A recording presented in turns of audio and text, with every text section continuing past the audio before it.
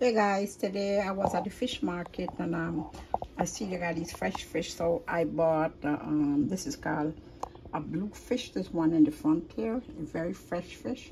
This other one is called a mackerel. It's some Boston mackerel. And then here I bought this tail, fish tail, because they just have cut up fish. And this one here is a red snapper, and this one comes from the Caribbean.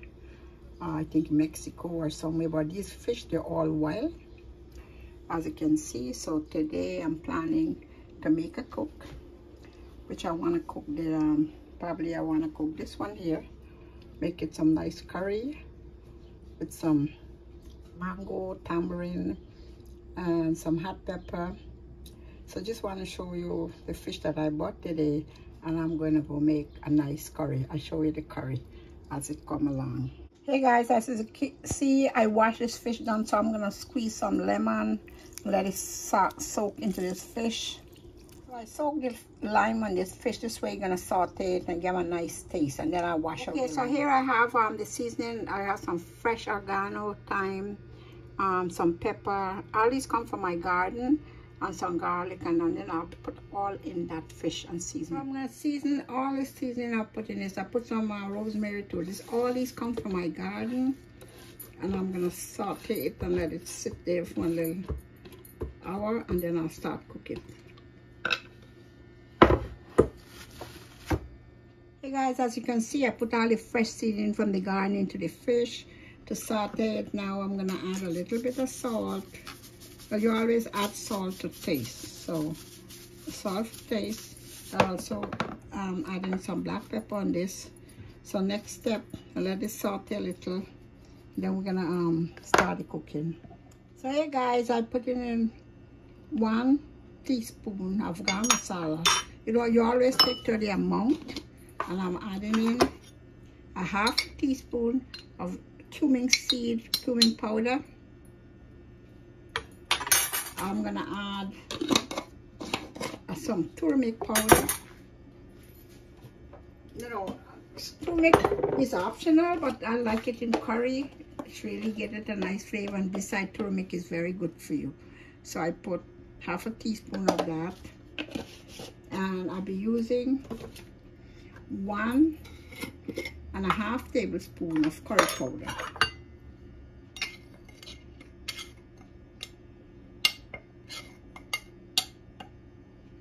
So this is 1.5 tablespoons of curry powder. So we're gonna mix all this up, and the seasoning is on the fish. As you see, I chopped those seasoning, and I dice it finely, put it in the fish. So you see the next step. I add some water to make a paste. So you see the next step. I'll start cooking it.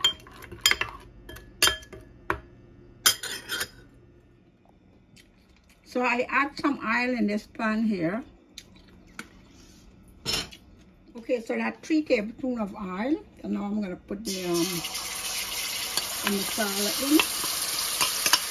So if you notice, I didn't grind any seasoning to add in this, so I put everything in the fish to saute the fish.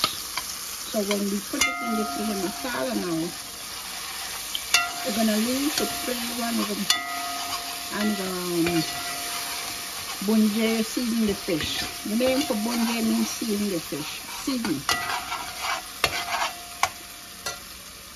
So I'm gonna add the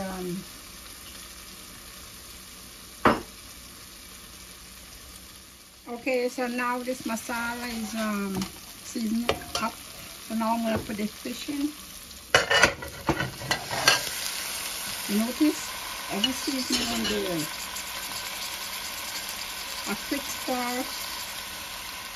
Just want you to see how nice it looks. There it's blending right now, so we're gonna put a lid on it and let it cook, and then you see the next step. Let it season on into the oil. Okay, so let's check it. As you see, it's cooked. It's blending there. We're gonna quick stir and see how it does everything. But tell you the seasoning in there makes it look so nice. So next thing you know, you're gonna have to give it some water to bind.